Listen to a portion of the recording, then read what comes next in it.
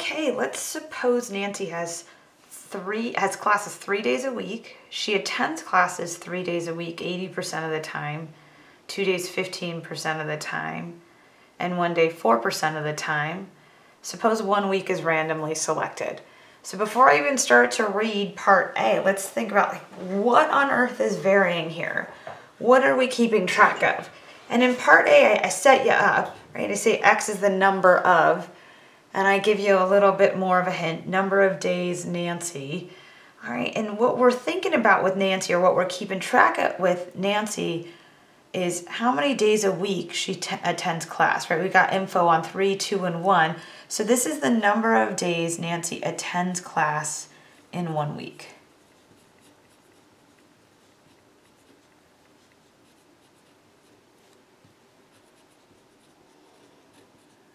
All right, is X discrete or continuous? Well, I'm not gonna measure the number of days that Nancy attends class. I'm definitely gonna count it, so it's discrete. And I said there's a quick little thing for chapter 4. You always know it's discrete in chapter 4.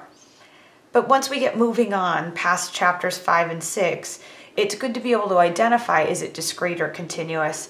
Because you'll have to decide at that point. But for right now in chapter 4, it's always discrete. X takes on what values? What's the sample space?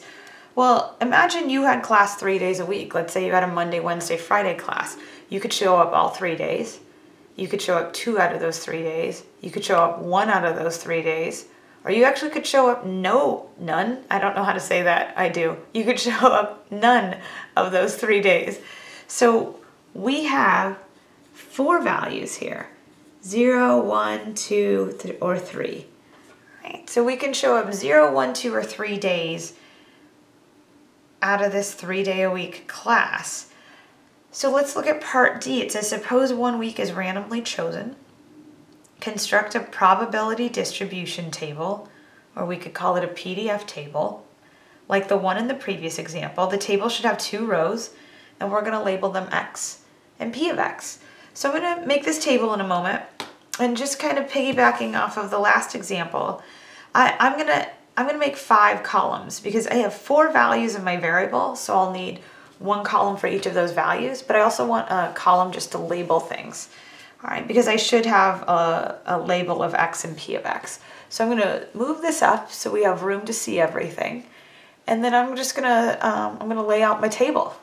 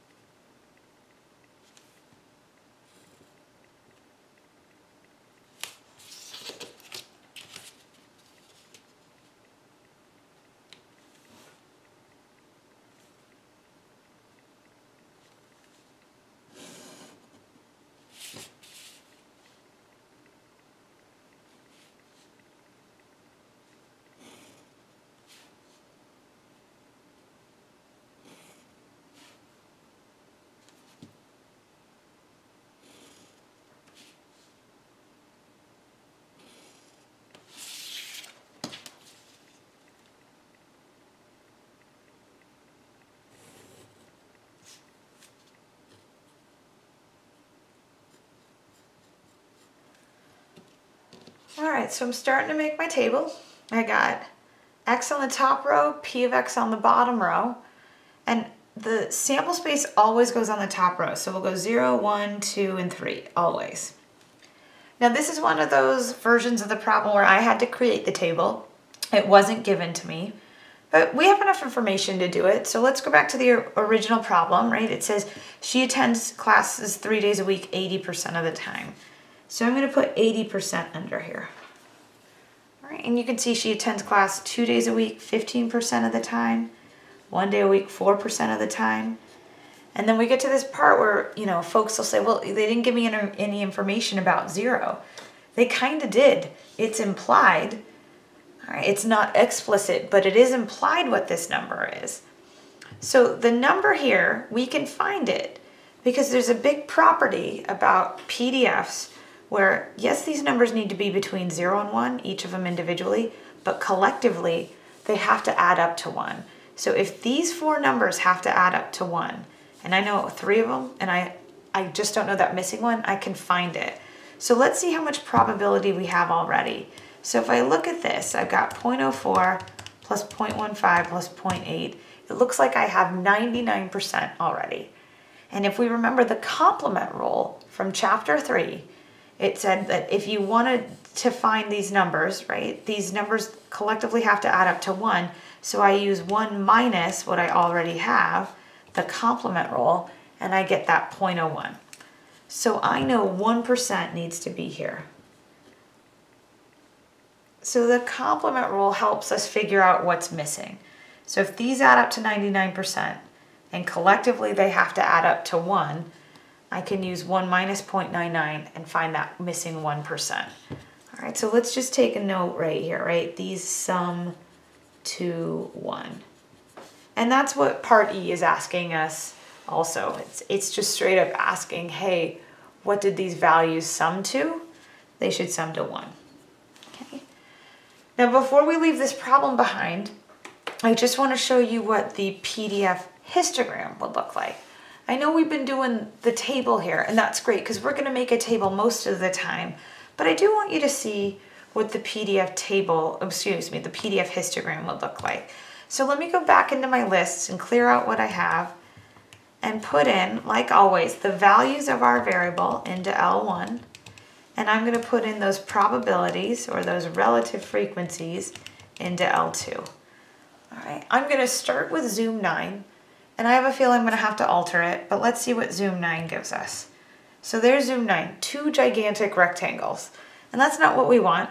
All right, you can see I actually would like 4 rectangles because I have 4 values of my variable. So I need to go to Window and check this out. The main problem is that X scale. So let me take this down to 1. I think I'm still going to alter some stuff, but let me see how we're doing so far. So that's a little better. I can see I have a lot of space on the right side. So let me clear this out. I don't need to go all the way to 6. I think I'll just go up to 4. That'll still give me a little bit of room. All right, and there is my PDF, or my PDF histogram. Specifically, if I hit trace, we can see 1%, 4%, 15%, and 80%. Right, this is severely skewed left.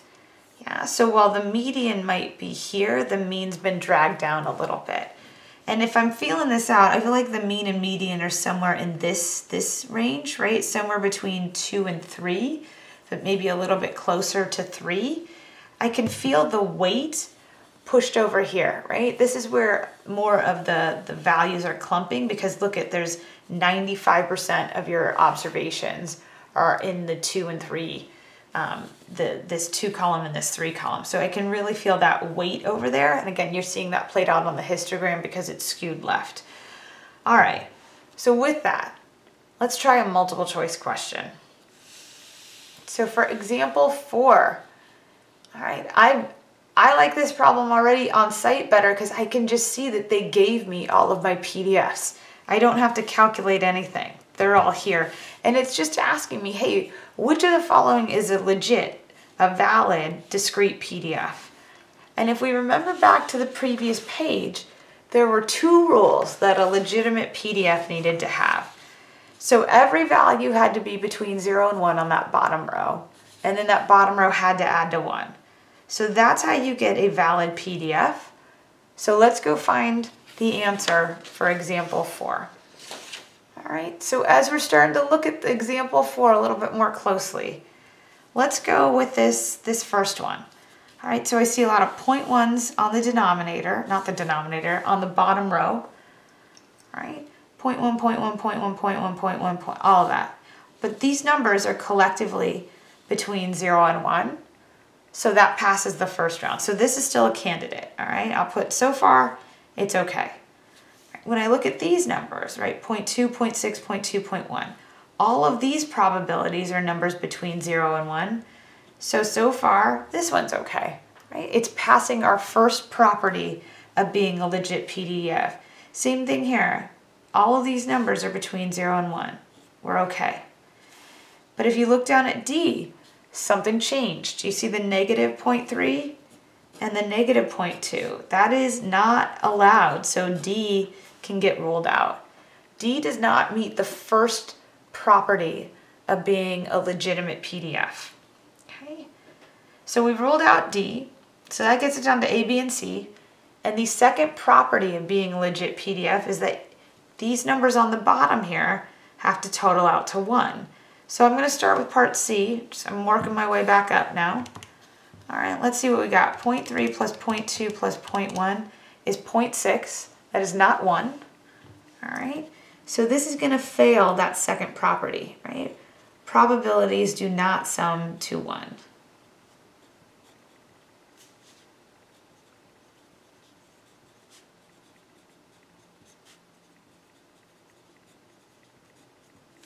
So C gets ruled out.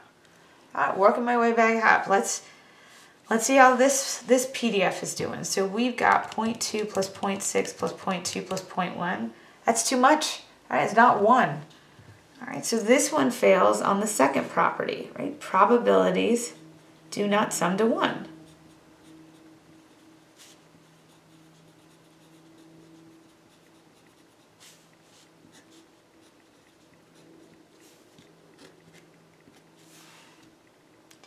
So let's try this next one. I've got 1, 2, 3, 4, 5, 6, 7, 8, 9, 10.